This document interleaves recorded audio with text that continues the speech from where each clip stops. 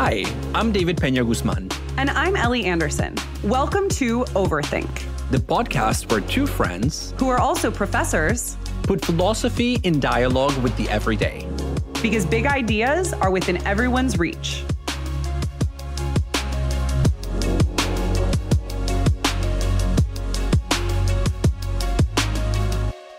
David, I want to start this episode by telling you about a run-in that I had with an influencer. This was maybe a year or two ago, and I was in the midst of reorganizing some things in my apartment, and I needed a new bookshelf. Always needing new bookshelves is just the permanent condition of being an academic. You measure your success by the number of bookshelves that you have. Or what kind, if you have to upgrade your bookshelf because your old ones aren't cutting it anymore, they're starting to sag in the middle, etc. In any case, I need a new bookshelf. I was perusing Facebook Marketplace, which is an excellent place to find local wares for great deals. Agreed. Love it. It's so good. Underrated. Overrated. No, it's better than people think. That's what I mean. Yeah, Go on. It's underrated. I just paused because I feel like it's rated highly among my friends. So I'm like, is it a secret that people don't know about? Or is it just that it's rated as it should be among my friend group, which is highly? Oh. Well, I don't know what's happening with trends. So it's just that it's underrated for me, but I'm out of every loop ever. True. So apparently it is highly rated among even some of the influencers among us because I bought this bookshelf from Facebook Marketplace. And when I saw who was selling it, I was like, you know what? That photo looks a little bit familiar. Do I know that person? And then I realized that it was an influencer who I follow online, specifically an interior decor influencer. So then I'm all excited to go pick up this bookshelf. And when I go over there, I show up at her house. And it is the very house, the interiors of which I have seen many times on my Instagram because I have been following her for a while. And so I ended up buying a bookshelf from an interior decor influencer whom I follow. And for all I know, maybe I had actually seen the bookshelf in previous Instagram photos before, and that's part of why it appealed to me to begin with. Wait, and did you still buy it? Because if I was you in that situation, I would think to myself, well, I really respect this person's taste, but they're getting rid of this bookshelf. So this creates a conundrum because they obviously don't think it's in anymore. Right. So you're getting the hand-me-downs of an influencer that is specialized in decor. So that totally did cross my mind. But at the end of the day, I think the bookshelf was $40 or something. And I can't quite afford to be up on the very cutting edge trends. So I was fine with being a step behind. But I just find this to be such a weird experience because I was being influenced on social media. And then there was a closed loop of influence such that I actually bought the thing I was being influenced to buy from the person who was influencing me to buy it, but through this strange back channel of Facebook Marketplace. It's a 21st century mise en abîme. It's just influence upon influence upon influence. But okay, so you met this person. Did you feel like you were meeting a celebrity in real life? I mean, I don't know if it's the same thing because a celebrity is not really quite the same as an influencer. You're right. Celebrities and influencers, I would say, are not quite the same. But I did feel like I was meeting a celebrity. And I do feel similarly about seeing celebrities and influencers in real life because, let's be honest, I live in Los Angeles. I see examples of both categories of people somewhat regularly, right? And in both cases, it's suddenly people who I've seen on my screens now being there in the flesh. And they often actually look or seem pretty normal in real life, but there's still that touch of magic. You are this person, right? And so I kind of felt the same about seeing this influencer in real life when I picked up the bookshelf as I did when seeing John Hamm at Bar Stella, for instance. Okay, fair enough. But one thing that may distinguish a celebrity from an influencer is that the latter usually has much more unmediated access to their followers and vice versa. Because when I think about celebrity culture, at least traditionally, it really is about the tabloids. It's about the interviews. And that means that the media, the enterprise that is the media, plays a pretty large role in mediating our experience of them. But influencers interact directly with their followers all the time, such as by selling them their hand-me-down $40 bookshelf. I know. So true. I wasn't buying it from John Hamm. Yes. So, yeah, I think that's really a good point. And now I just want to speculate about the differences between celebrities and influencers starting there. But we also have so much to talk about today. So I just want to bring up actually another distinction and kind of leave that influencer celebrity distinction in the ether following what you said. The distinction that I'm thinking about is the distinction between influencer and content creator, because there's been a big push in recent years among so-called influencers to be instead called content creators. Like they've been frustrated at the label influencer and tried to find a new term for themselves. Yes, and I have to say I find that distinction somewhat confusing, but I see it as having a lot to do with the institutionalization of influencer culture. So the fact that now big companies are hiring people for influence online. So, you can think about your big tech companies like your Google, your Facebook, Twitter, whatever, and they need a name for those jobs that they're going to advertise. And I think hiring for a content creator is much more appealing than like calling the job the in-house influencer. And I also think there's been a shift at the level of awareness among young people about some of the grossness, I would say that's a technical term, the grossness of some corners of influencer culture, the entitlement, the sense of power. And so I can see that some people might want to differentiate themselves from the category of the influencer by calling themselves content creators. But again, it's a very thin line between those two categories. I don't know that it's a thin line. I think it's a reframing of what the influencer does or what the content creator does, because I think it's mostly about a desire to argue that the people we call influencers actually produce things, right? They are laborers who create value. And an influencer is a strongly feminine coded position because it implies that in going about your life, you are an object that other people want to emulate. And I want to come back to that later in thinking specifically about the work of Simone de Beauvoir. But I think that there's a lot to this idea that influencer is kind of feminine coded in the sense of you presenting yourself as an object or a commodity. But a content creator implies instead that you are actually producing an object in the world. And that productive dimension is masculine coded and thus seen in our society as more respectable. Yeah. And okay, so what you are describing here in terms of the feminization, so the gender line, I think also maps onto the difference between domestic and public space and the categories of a hobby versus a job. And what I mean here is that some people have noted that the precursor to the social figure of the influencer was originally the mommy blogger. Yeah. Moms who would write these blogs that were closely followed by a lot of people, and then who would get paid by, let's say, a baby formula producer or like a diaper maker to say good things about their product in their blog. Purveyors of bespoke diapers. Yes. And so I do think that there is an association between the category of the influencer in the cultural imaginary and the unemployed person who has a lot of free time to devote to something like a hobby or a passion project. And when you put all those categories together, you get a logic of feminization, right? The person who stays at home pursuing this personal side gig.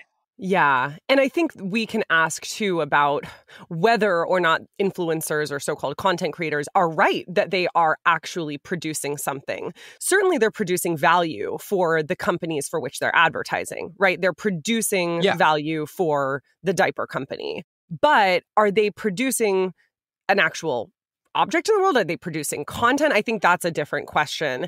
I will just say, though, all too often I find myself buying the objects they're selling. I am an easily influenced person. You don't rise to the level of an influencer. You just sit there at the level of a full-time influencee, just looking around online to be influenced by those who exert influence. David, I am not full-time. I do so much stuff that I am easily influenced. Today, we are talking about influencers. What does it mean to exert influence over somebody? How has the rise of social media created a whole new category of job and person known as the influencer? And what do influencers tell us about the nature of selfhood and objectification in today's society? Brief content warning for this part of the episode. We discuss sexual assault from about the 23 minutes and 40-second mark to the 27 minutes and 40-second mark. So feel free to go ahead and skip that if you'd rather not hear it. David, I feel like I'm going to be taking the lead on this episode in terms of examples of influencers, since you famously hate social media and therefore presumably don't follow many influencers. Guilty as charged. Proceed. Okay, I think you're going to like this one. I want to tell you about Lil Miquela. Lil Miquela is an influencer who has 3 million followers on Instagram. She's made a name for herself because she's super cute, right? All influencers have to have this like visual appeal in the economy of Instagram. She wears her hair in those cute little buns, those 2 buns on the top of her head, which I used to wear in middle school and Gen Z has recently rediscovered. Like the Star Wars ones? Or like Princess Leia? Yeah, but like on kind of on the top of your head. Yeah, a little bit more Okay. Xenon Girl of the 21st century, which I have also talked about in a different episode of Overthink. Constant reference point for me. In any case, yeah, so Lil Miquela has great style. She's also really passionate about social justice and advancing causes. What else about her? In general, she advances causes. She does. She has like BLM in her profile and I think has like spoken up about a lot of different social justice issues. And she's 19 years old. And she often posts a lot about her cute boyfriend. She takes aesthetically appealing photos with other friends and celebrities. So this is Lil Miquela. Okay. You said I'm going to like this influencer, but I really haven't heard anything particularly interesting. You know, like young, cute girl who has a lot of followers and posts about her boyfriend and has a hashtag BLM. Okay. Here's where it gets fun, David. Lil Miquela is not real. What do you mean by that? That did you just make her up? No, although that would be a pretty impressive expression of my improv skills. No, I mean she's artificial. Artificial as in a robot?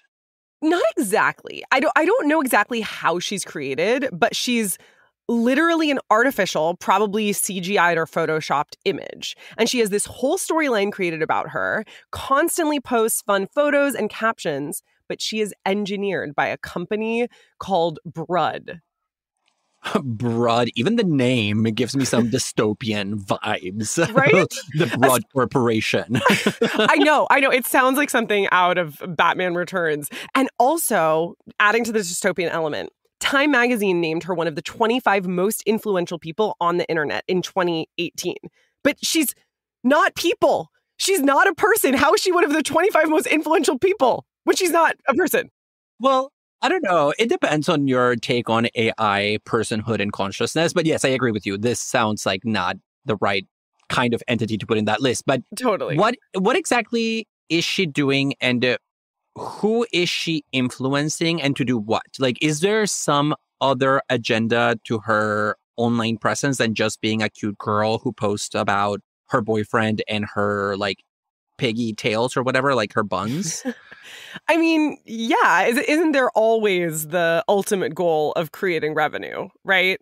She's influencing her 3 million followers and she's influencing them first and foremost to buy stuff, right? So she's had ad partnerships with companies including Prada and Calvin Klein. And oh my God, the Calvin Klein one was a video ad where she and Bella Hadid made out. So edgy.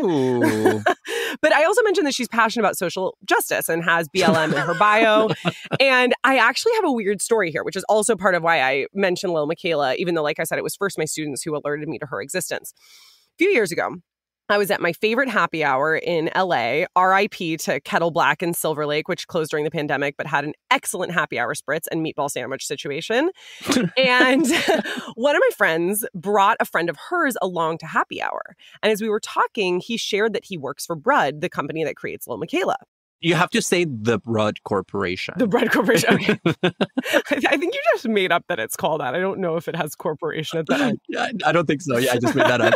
But in any case, the Brud Corporation is famously private and for a long time wouldn't even publicly admit that Lil Miquela was artificial, I think. They wanted to keep her ontological status clouded. But I asked him a question about how they choose which social justice movements Lil Miquela advocates for, right? Like, why BLM versus any other thing? Donald Trump's 2024 campaign. And his answer was so bizarrely vague and circular. But it ended up being clear that the company that creates her basically chooses what she advocates for based on what is trendy, right? And so, like, what does the audience that Lil Miquela is trying to not only fit in with, but actually be at the cutting edge of, right? This like hip, trendy aesthetic. What does that audience value? What do they believe in? And there's this extraordinarily vicious circle then, I think, and he wouldn't admit this quite outright, but I was really picking up on this in our conversation, whereby Lil Miquela is one of the 25 most influential people on the internet, but what she influences people to support is influenced or even determined by what's already popular. And this is what philosophers might call the bandwagon fallacy, this idea that if something is popular, it must therefore be right, and therefore if it's right, it must be popular, et cetera, this weird vicious circle. There's more to the bandwagon fallacy than that, but that's kind of how I'm seeing it show up in Lil Miquela. Yeah, but I mean, it seems like Lil Miquela. I can't say it. My accent gets in the way. I want to say Little Miquela. But it seems like Lil Miquela is just a regurgitation of an influencer culture that has eaten too much of itself because it produces the mean and presents it as the cutting edge, right? So like she is seen as being at the top of a certain demographic, a certain population, even though she has been explicitly created by looking at just what is valued by the majority of people in that community. So there again, I go back to that image of a mise en abîme where you start falling into a fractal without any ground. And the fact that the creators at the Broad Corporation were intentionally trying for a while to keep her ontological status intentionally ambiguous, like, oh, is this a real person? Is this not? Just adds to the fact that there is this mystique that hangs around her that is ultimately unfounded, right? Like unfounded in every sense. Totally. Well, yeah, because she's influencing people to do or be different things, but she doesn't actually have any expertise or qualifications to do that influencing. And so I think this is something you see a lot in influencer culture, right? Is like either people don't have expertise really at all, but people are still following what they do, or they have expertise in a particular area. Maybe the interior decor influencer whose bookshelf I bought has expertise in interior decor, but she doesn't have expertise in all kinds of other political and social issues that she might be commenting on and that people are also following. You saw this, in the pandemic when all of these mommy bloggers suddenly became anti-vax proponents and used their platform to really promote misinformation. Well, I mean, forget about expertise. Little Miquela doesn't even have experience, right? She's like a bunch of pixels, basically. And let me clarify a couple of things. So I'm going to ask you a few questions about Little Miquela that are not entirely clear yet to me. Okay. I will warn you, I'm not a Little Miquela expert, but I'll do what I can. I mean, between the two of us, you have a PhD in Little Miquela studies. So, number one, does she have a body? Like, is she a robot that moves around in the real world? No. She's just virtual. Okay. Is she an AI? Because you said that she is an artificial. That's the phrase that you use, but you didn't say an artificial intelligence. Yeah. So I think I said artificial image, maybe. Okay. So it's not an intelligence that responds to human commands spontaneously according to its own algorithms. That's not what's happening. To my knowledge, no. To my knowledge, she is just an image and, is kind of created by the Broad Corporation out of perhaps photoshopped or CGI'd, combinations of different images or, voices, etc. She's an avatar that's plastered over a composite of real life and created images. Okay, so then I assume that when Little Miquela speaks, it's really a real human person, a real human who is speaking, but then they just put this CGI, cute 19-year-old girl on the screen matching the speech. But it's not actually a united artificial intelligence where we can speak about an artificial subject. I don't believe so. Okay, because now I'm thinking, so this is now the philosopher of science in me speaking. It seems like Little Miquela also gives the impression of being an AI. I think she's presenting probably herself as an AI, when in reality, it doesn't even rise to that level. So there are multiple layers of just happening here. Yes. It's not only that she's not fake because she's artificial, she's not even an artificial intelligence. Totally. And there was this moment at which, I can't remember exactly when this was, but at which Lil Miquela kind of outed herself as not real, right? So I said originally Broad was super cloudy about her ontological status. And then eventually, like, they wouldn't admit that she wasn't real. And then eventually Lil Michaela, I think, came out with some videos saying that she wasn't real. But you're so right, David, that that was another layer of dissimulation, because in doing that, it was still making it seem like she has some subjectivity or selfhood, which in fact she does not have. Well, and even the notion of like coming out as an AI here, I think they're obviously playing on like queer practices of coming out. Mm-hmm. And the assumption being that there is some substantial selfhood, some true self that is coming out, and that now Michaela is somehow going to live her truth. We've done a whole episode about living your truth and coming out and queerness. But it also speaks to the way in which something that is deemed by some algorithm at the Rudd Corporation as mainstream and popular, like, I'm going to live my true self, then gets fed into the little Michaela CGI so that she even has a coming out story. You know, like a 19-year-old girl who thought she was a real girl, but then found out that she was not, and then came out and wants to be embraced for it. Yeah, and I think that that's a really nice other articulation of what we were talking about earlier, David, which is the way that Lil Michaela is really just responding to the trends of the day, but in a way that, by virtue of her 3 million followers, ends up reinforcing those, right? And so it's like there's some ship analogy here that I'm not thinking about properly, but it's like the waves are steering. No, wait, I'm trying to do this. Are you talking about the ship of Theseus, where you rebuild? Okay, there's another ship. Wait, I know, no. It's like she's responding to the tides of public opinion, but in so doing is actually guiding public opinion. And to be honest, I don't know how I feel about this aping of human struggle and human experience, especially around things like coming out. It seems like it's aping an experience that means something, and something very deep and personal to humans who go through that. And it doesn't sit super well with me to have some corporation trying to gain followers and influence by aping that experience, right? Yeah. By just like mimicking it through a creation that, I don't know. I'll stop there. Because you have to believe that her having BLM in her bio and supporting various social justice movements is ultimately in the service of Brudd's creation of revenue, right? It's because she presents herself as a social justice activist that she's getting the Calvin Klein and the Prada advertisements and the things that are actually raking in the cash. At least that's my reading of it. I do think the guy from the corporation whom I spoke to, I don't think had this perspective at all. Like he really thought that Lil Michaela was doing good in the world, and he really seemed to be committed to advancing society. But I think my question was, well, what criteria are we using to advance society? And I was deeply troubled by what seemed to be the lack of criteria other than what is popular. And let me ask you about that person just for a hot second. What was it that he thought they were advancing through the creation of a 19-year-old influencer who talks about coming out as an artificial being? Is it that they're like pushing the boundaries of what counts as a subject? Is it that they're tapping into this general ethos of technological advancement for the sake of technological advancement? Like, from the perspective of the Rudd Corporation, what's the uptake here?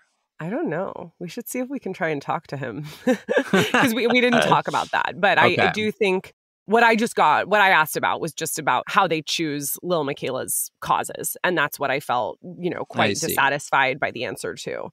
There's one other piece of the Lil Michaela story. There's actually so many pieces, but there's one piece that I want to bring up here too, which is that after I had this conversation with the Rudd Corporation employee, in 2019, Lil Michaela did a vlog in which she talked about her experience being sexually assaulted in a lift. And she says that there was a creepy man who started touching her in a rideshare, and she felt like he was threatening her, and he pinched her. And then she ended up getting out of the car in the middle of the 101 freeway, which is like oddly specific LA reference. What do you think about this, David? Well, I think this is another version of the coming out narrative, sort of tapping into a kind of discourse that is already mainstream. In this case, the hashtag #MeToo, rather than like hashtag live your true life, live your best self. And I mean, what it seems like we know about Michaela is that all of these are decisions that are intentionally made by people at a corporation who are putting these words into her mouth. So we're not even talking about an AI that is generating discourse by mimicking human speech, which has been something that has been done before. And so it's not as if, oh, well, this is an AI gone wild and saying really random, strange things just based on its training data, because it's not an AI in that sense. So somebody at that corporation literally planned this, and they thought to themselves, wouldn't it be cool if we talked about how little Michaela was sexually assaulted and pinched by a man? Again, I used the category of grossness before. This is what I mean.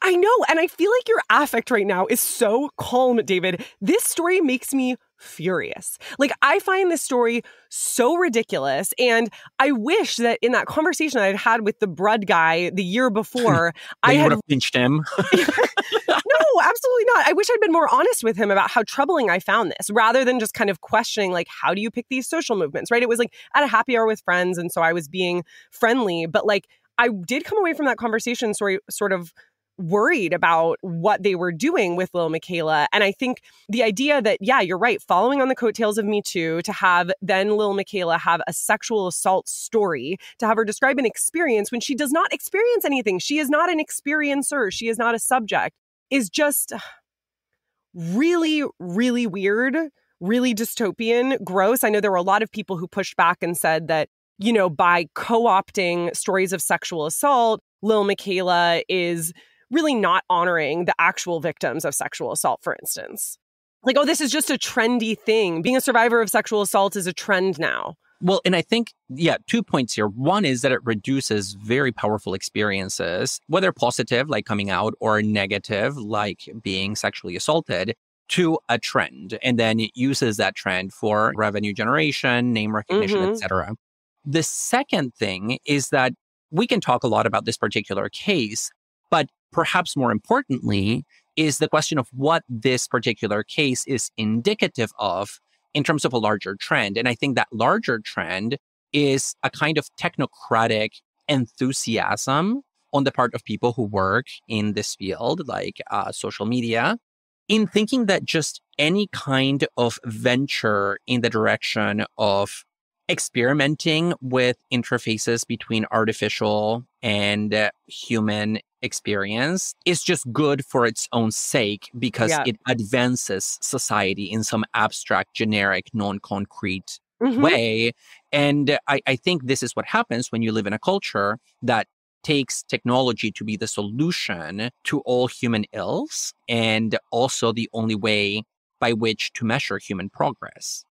Yeah, progress and advancement without any guiding criteria of what that looks like. Yeah, moral or political. Which ends up defaulting, of course, in a capitalist society to the criteria of advancement of just greater revenue generation and wealth hoarding. Which you get with 3 million followers.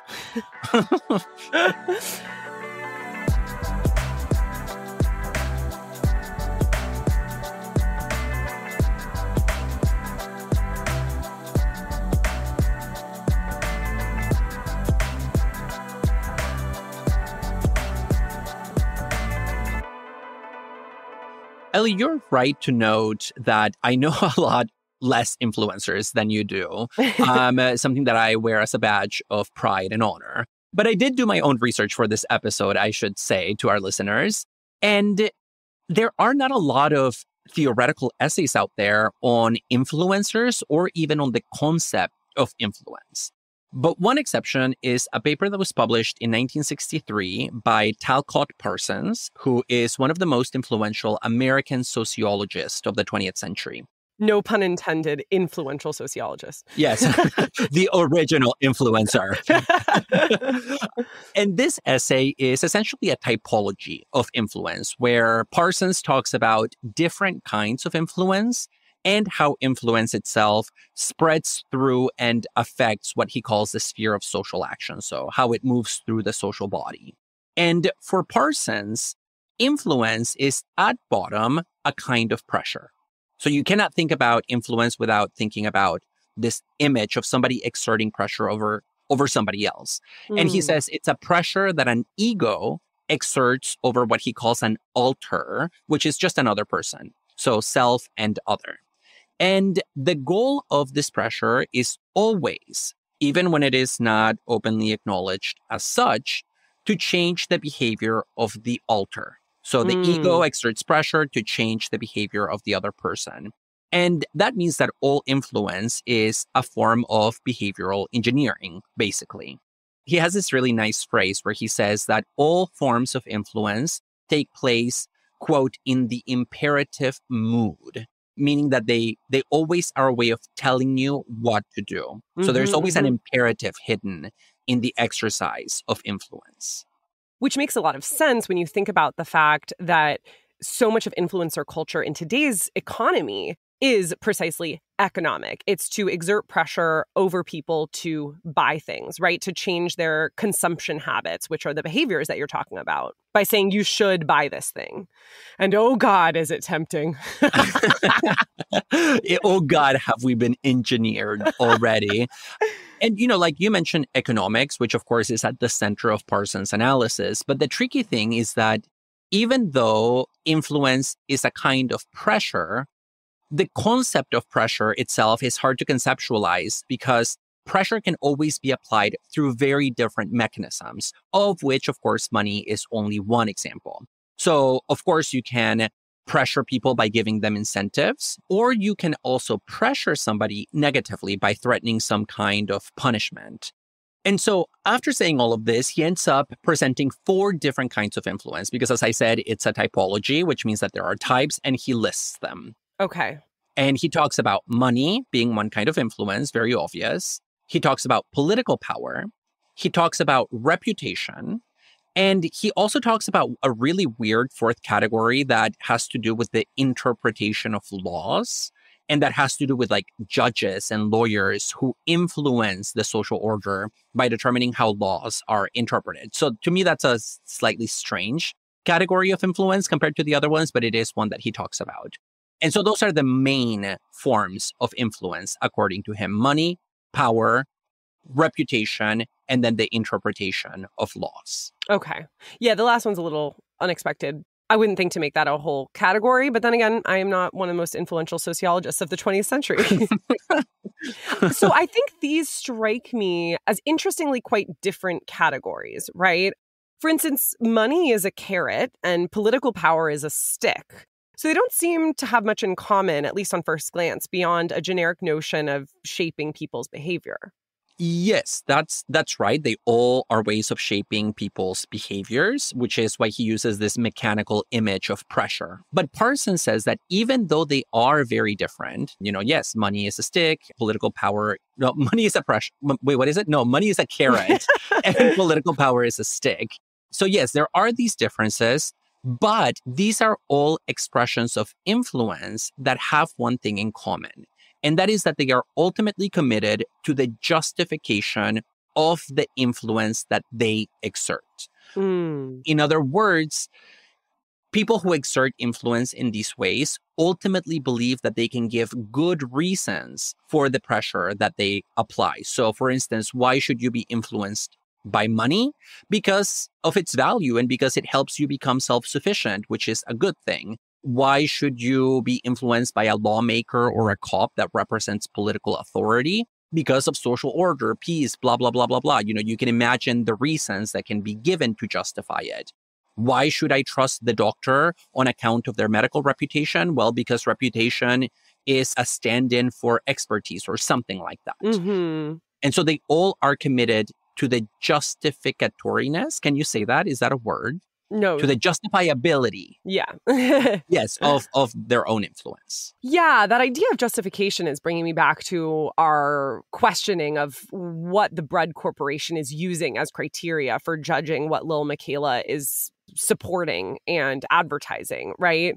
And so I wonder how you see this notion of justification that we get in Parsons in relation to influencer culture, because it seems like Parsons is talking about a pretty diffuse phenomenon, which is great. We love that at Overthink, right? Like we want to expand from the micro to the macro and go back from the macro to the micro. And so how do you think his general notion of influence applies to influencers, right? Which are, like you said, a new category that didn't exist when he was writing this in 1963. Yeah, so that's a good question. And I do think it's very much in the spirit of Overthink to talk about something like contemporary influencer culture by going back to the 1960s, American sociology and the concept. I know. Well, for what it's worth, I wanted to find some connections to Plato, but I do not have my collected works of Plato right now. So we're going just back to 1963, not back 2,000 years. But in any case, we're keeping it semi-contemporary by philosophical standards. Totally. So the reason that I decided to go to Parsons when thinking about contemporary influencer culture, rather than just this diffuse sense of social influence, which is what Parsons is talking about, is precisely because of this notion of justification. And to get to the core of my thinking here, I think there's been a shift in the nature of social influence from the time that Parsons created his typology to the present day. And maybe, just maybe, that shift was brought about by the rise of influencer culture. And what is this shift exactly? So I think it has to do with the justification of influence itself. So again, Parsons says that all of these forms of social influence that we're already used to, reputation, money, power, they are in principle justifiable. You can give and take reasons for them. It's not that they are beyond reproach in particular cases, but generally you can appeal to reasons to justify the pressure that they apply. And I think that this giving and taking of reasons in relation to influence completely falls out with the emergence of the influencer, as we know it, this new figure that is tied to social media and to the constant search for more and more followers. Because when I think about somebody like little Michaela, now there is no longer a rationale for that imperative mood of the influencer. There's no reason for their influence. They're just influencers. And so there's a kind of a vicious circularity at the heart of the contemporary influencer. And for instance, if you just ask the question, does this person have influencer status because they have the capacity or the skill to influence, or do they have the power to influence only because they have influencer status? I think it's the second one.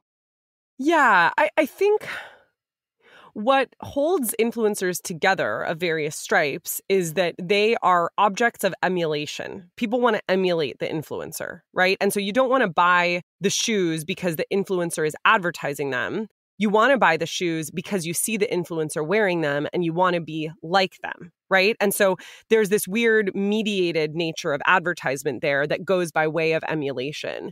And I think this speaks to one of the things, and in particular, the kind of question that you're pointing out, David, this vicious cycle that worries me a lot about influencer culture, which is that most of it hinges on quantitative metrics of success, right? It's all about this quantification of the self as commodity, and specifically about numbers, right? About how many followers you have, and not about anything more substantive. I remember a friend of mine who's an actress, for instance, got passed over for a role one time on a TV show because she had fewer followers than another actress who was up for the same role. So literally, once they had gotten to the point of deciding between two people, the final decision that the casting directors were making was exclusively based on how big of a social media following that they had, because since one actress had more followers than the other, she could do more promotion for the show. Yeah, and in that case, you can kind of see the reason, right? From the standpoint of the people making that hiring decision. But what?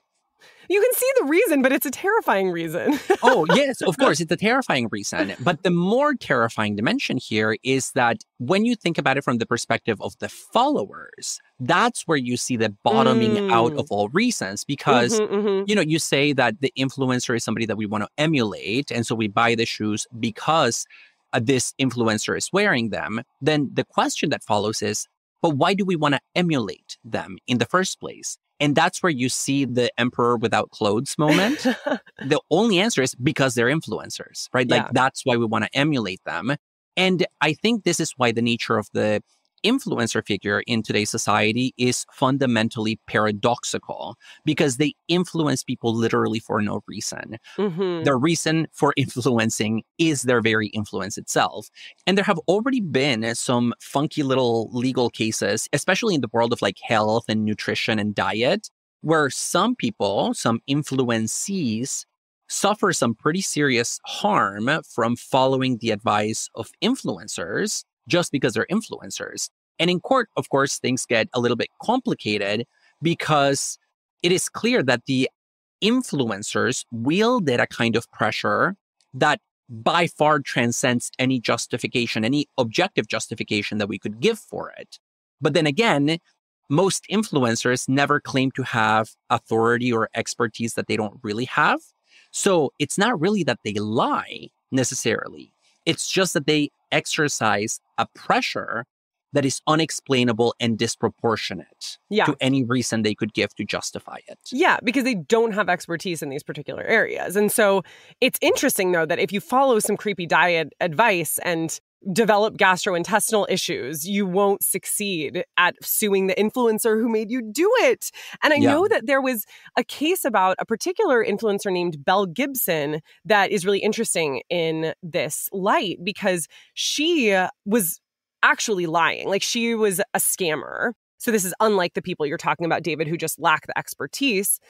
Belle Gibson said that she had cancer and she was able to keep it under control with diet and alternative medicines. And it turned out she was actually lying and she never even had cancer. Yes, I've heard about that case. And in that particular instance, the trial, I believe, hinged mostly on her fraud, but it still raises broader questions about whether people who follow these Instagram influencers bear some kind of responsibility for placing their trust on somebody purely on account of their fame on social media, right? And here I also want to make another point that comes from my reading of Parsons, because Parsons says that when we are influenced by somebody, we implicitly trust the person who is influencing us. And over time, we come to identify with them and to internalize their values, because that's the only way in which we can justify to ourselves our letting ourselves be influenced by this other person. And so in the case of social media influencers in the 21st century, what are their values? They are a mixture of what? Aesthetic perfection, quantitative metrics of success, and a constant self-branding, turning the self into a commodity. So the more that we interact with these influencers, again, the more we come to identify with them and we internalize the values that they represent. And that worries me a lot.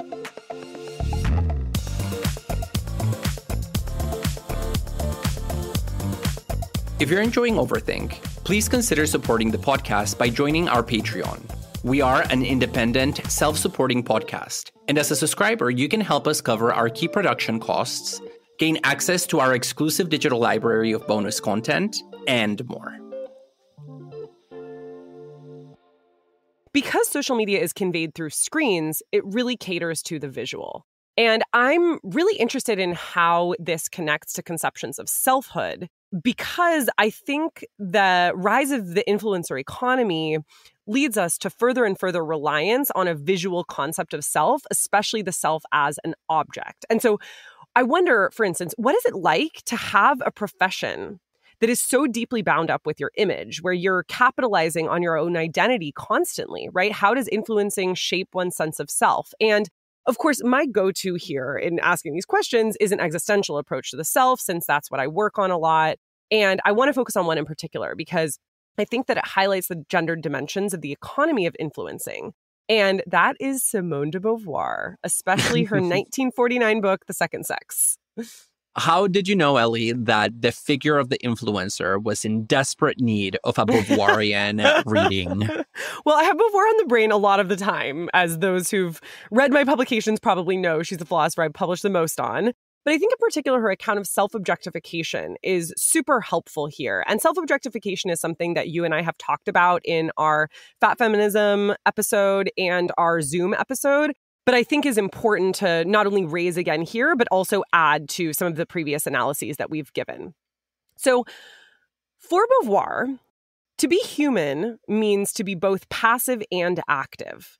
The very nature of our bodies, for instance, is one way that you can think about this. And our bodies, for her, are not separate from consciousness, but the site of consciousness. Bodies are active in the world, right? So I can move within the world by walking outside. I'm currently exercising my voice and speaking to you, David, and to our listeners. And I can also shape my surroundings. For instance, maybe I decide to plant and cultivate a garden. And yet this active side of the human condition isn't the whole truth of my body, because my body is also exposed to others. Others can watch me planting my garden. They can judge how well or how poorly I'm doing it. Maybe they even want to help me in my project of planting a garden. Or worst case, they might even force me to plant a garden for them. And so to be a human means to treat oneself as a subject or consciousness, to identify with the active aspect of one's humanity, but also to know at the same time that we are always already exposed as an object to others. And therefore, we have a passive side to our humanity as well. And this combination of activity, passivity, subjectivity, objectivity is what Beauvoir calls ambiguity. And she thinks, stay with me here, I know I'm doing a little mini lecture status. She thinks that there are some people who are encouraged to identify more with their object aspect or their passive aspect than with their subject aspect. That is, these people are encouraged to relinquish their own freedom and enjoy being a passive object for others. And she thinks in particular, one group of people who is encouraged to do this under patriarchy is women. But doesn't enjoying being an object mean that one is still active? Because paradoxically, one is actively enjoying one's passive status as an object. In a sense, yes. So this is where Beauvoir uses the term in French, se faire objet, which means to become an object or to make oneself an object. Se faire is in French a reflexive verb, and it can have a passive or an active valence. So in French, you can have kind of both at the same time through this reflexive verb form, but in English, frustrating many translators from French into English, you have to choose whether to render it actively or passively. And the way that you can do that in English is either by saying to make oneself into an object or to be made into an object. And so I'm going to stick with the French term for a moment here, which is se faire objet, because it gets at both of those dimensions. For Beauvoir, this passive object side of ourselves that we always have, we can also kind of lean into too heavily, right? And that's what happens when we're making ourselves into an object. We're affirming and embracing that. And you're totally right, David, that there is a paradox here, right? Because you are actively embracing your own passivity. And I don't think that that paradox is, for her, something that leads to a contradiction in her thought. That's actually precisely the heart of it, right? Is that there's this weird feature of actively taking up your own passivity. And the problem for her is that when you do that, you are not really living up to your full potential as an active agent, because to actively take up being an object is not helping to shape yourself or the world around you in an authentic way. Instead, it's just kind of pretending like you're only an object. It's relinquishing your subject side of things. And so even though it has this paradoxical element of activity, it's ultimately not authentic in the way that actually acting in the world is. And I think I'm really inclined to see influencers this way as a category of people who are constantly encouraged to make themselves into objects, because they are commodified through the visual economy of Instagram and through the demands of their job, which is to be, basically vehicles for advertising. I'm wondering what you think about this. So before I answer that question, I kind of like the idea of translating this really tricky French verb, se faire objet, as to objectify oneself, because it captures the active and passive without having to choose, which is what you have to do with to be made into or to make oneself into. To objectify oneself kind of has both of them already built in. And it's kind of faithful to the existentialist notion that we actively turn ourselves into objects for others under certain circumstances, even though we're always already potentially objects for others. You've got an article in you about that. Anyway, go ahead. Yeah, a whole article about how to translate one reflexive verb in French. Dude, I've published on this. Anyway, go ahead. Yeah, actually, I know. As soon as I said that, I was like, maybe I do have an article here. Yeah. So applying this now to influencers in particular, when influencers turn themselves into an object, they're not just doing that in the generic sense of being there for another person.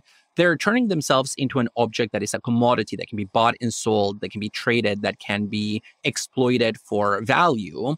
And that's where we transition from just this kind of existential self-objectification captured by se faire objet to something like self-branding. You become a brand, in short. And of course, I think this comes with a very high price tag, not just existentially, but psychologically. And there's a lot of overlap between existentialism and psychology. And one of the ways in which we can think about this price tag is in terms of the price that other people who are influenced by influencers end up paying. So think about body image problems. We now know that a lot of young women are seeking plastic surgery to turn themselves into all kinds of Instagram filters just because those filters become popular and they are used by their favorite influencers. We know that people who spend a lot of time on social media, places like Twitter and Instagram and Facebook, suffer from terrible depression because these can be deeply depressive platforms that isolate you from others. They can create echo chambers, so on and so forth, but they just turn you against yourself so that you end up objectifying yourself to such a degree that maybe you lose that active component that, according to Beauvoir, is essential for ambiguity. So it just tips the balance in the objectivity or objectification end of the existential spectrum. Totally. And I think that what you're describing, David, really forecloses authentic modes of relating to oneself and also authentic modes of relating to others. Because when you are looking at an influencer's photos, you are encouraged to have a parasocial relationship with them, right? I think that's like a super fascinating phenomenon that people have been focusing on a lot lately, is this idea that you can see them and you're interacting with their content, but they're not seeing you. They're not interacting with you. And who are you interacting with, though? You're interacting with a packaged visual form of that person. It's not even really a relationship. Even if it's one-sided, it's a one-sided relationship, not with another person, but with a packaged version of that person. And I could see how on the influencer's side, this would be very alienating as well, because people think they know you, but they really don't, right? And they're responding to your constant objectifying of yourself, which really, it's not like you can choose if you're an influencer whether to objectify yourself or not. I think it's fundamental to the very visual economy and capitalist economy of influencing that you are always already put in a position of self-objectification. And I could see how that would lead to a real sense of being misrecognized by the people who are following you. Yeah, and I mean, to put this existentialist insight in connection to the sociological insight from Parsons that we were just talking about, something that's really interesting is to think about the extent to which that difference between the authentic self that maybe an influencer is outside of their life as an influencer, and then the brand that they become in their capacity as an influencer breaks down over time. Because again, with enough time, we come to psychically identify with the image of ourselves that we put forth to the public. Yes. So, at some point, the difference breaks down. And David, that makes me think about something I have been thinking about a lot recently with influencers, which is how much the idea of following somebody changes the old economy of the 15 minutes of fame that you saw with celebrities in the rise of celebrity culture, where a celebrity would be hot shit for a while and then they would fall out of the public eye and they would be known as a, quote, has-been, because suddenly Us Weekly wasn't featuring them anymore and they weren't on the pages of Vanity Fair. But when we're following influencers directly, how long does this go on? Like, do we just follow Emma Chamberlain forever? Like, yeah. At what point do you stop following somebody? Or do they just fall out of your algorithm?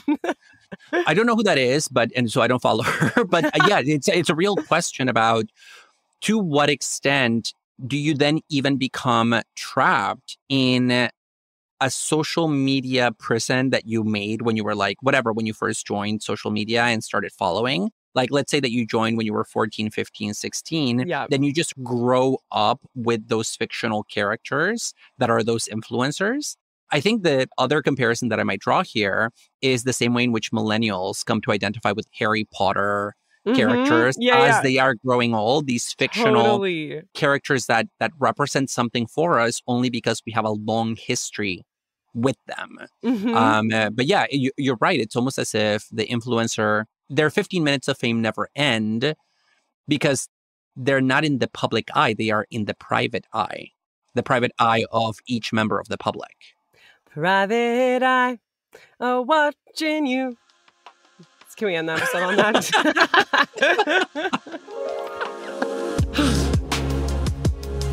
We hope you enjoyed today's episode.